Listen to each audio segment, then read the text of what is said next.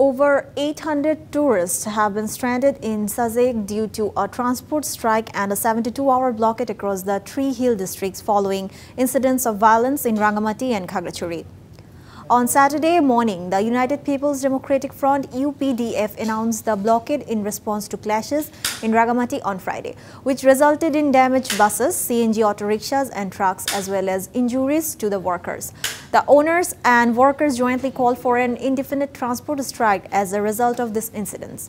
The blockade has primarily affected those who traveled to Sajek from Khagrachari on Friday. A youth named MD Mamun lost his life in a beating incident related to a motorcycle theft in Khagrachari, which sparked protest and subsequent violence in the hill town of Rangamati.